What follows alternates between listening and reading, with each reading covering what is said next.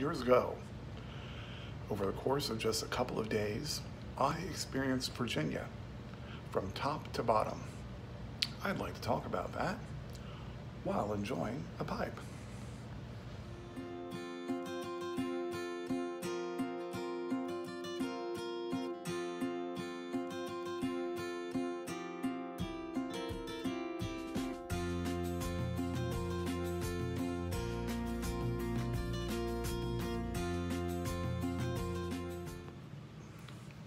Howdy y'all, Virginia Piper here with another chapter from my pipe smoking journey.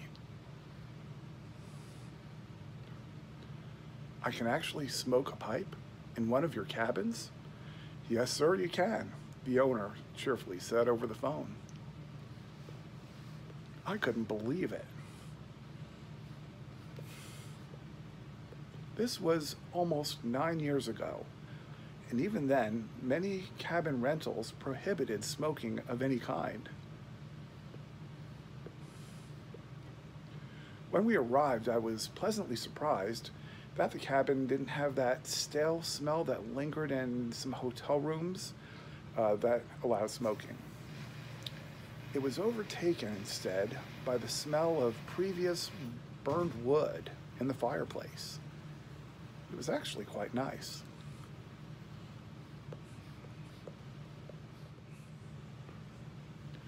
I was on vacation with my family in Luray, Virginia.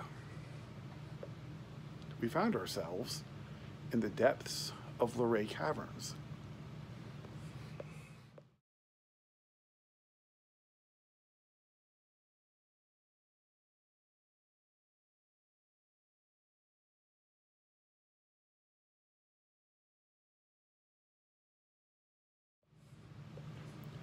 And we ascended the Blue Ridge Mountains at Shenandoah National Park.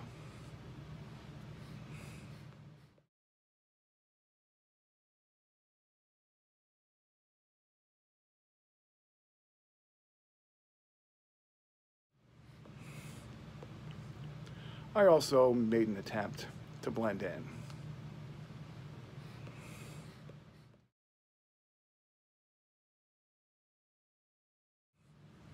Each night we cooked most of our meals in the cabin and played frisbee in the small front yard while fighting off gnats, a common problem here in Virginia.